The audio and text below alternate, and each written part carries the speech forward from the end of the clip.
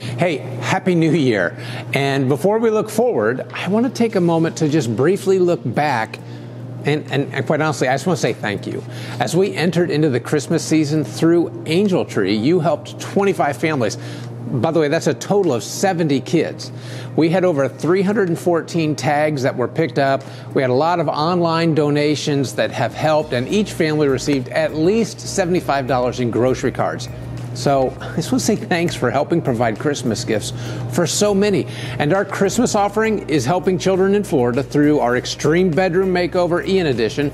I had someone ask me if it's too late to be part of this, and it's not.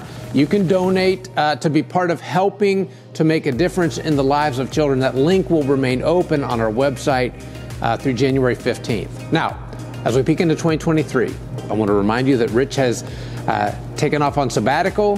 He will be gone until February 9th. And if you want to read more about his sabbatical and how you can be part of making it a great experience for him, there's a link in my email.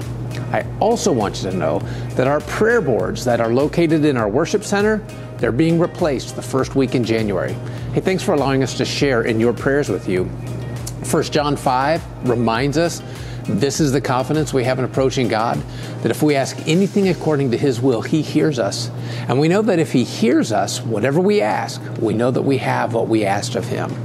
So I'm going to ask if you would please take time to add to the new prayer boards what you're praying for, because we want to pray with you.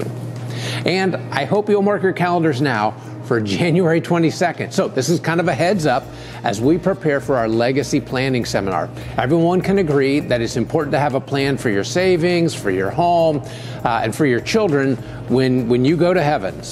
But it's interesting, as many as 70% of us don't have an estate plan in place. I mean, we'd love to help you learn more about how to reduce taxes, save time and money for those that you leave behind, and designate a guardian for your children, and establish a will or a living trust for your family. Now, we can't predict the future, but we can plan for it.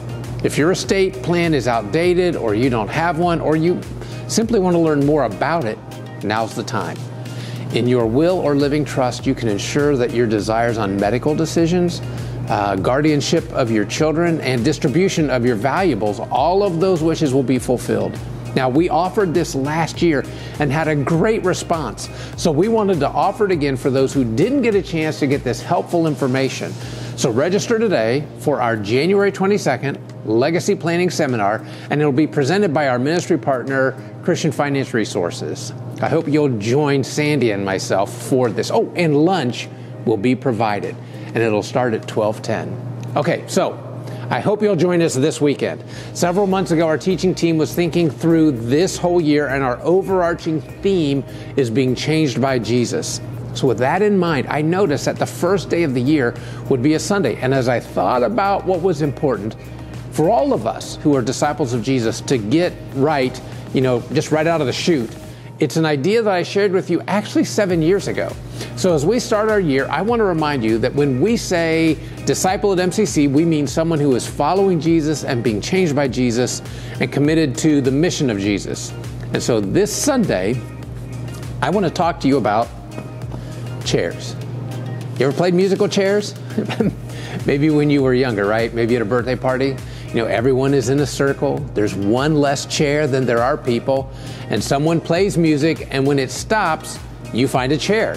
When I was a student pastor, we played full contact musical chairs with our high school students, which just kind of removes the pretense of being polite. I admit it was fun. I'm going to guess that most of us continue to play this even as adults. We maybe just don't recognize it as the game. But as adults, we stand up, we move from this chair to that one, we stake our claim, and we want to be the last one sitting in the winning chair, because we all know that where you end up sitting in life is a big deal.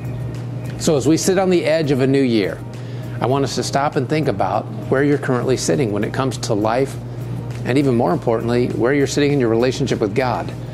Because, and I want to make sure you get this, where you end up sitting in life is a big deal. So that's this Sunday. We're going to begin a new reading plan a week from now. So please take this opportunity to choose one of the YouVersion Bible reading plans that strikes you as interesting as we enter the new year. And whether you join us online or on campus, I'm looking forward to seeing you this weekend.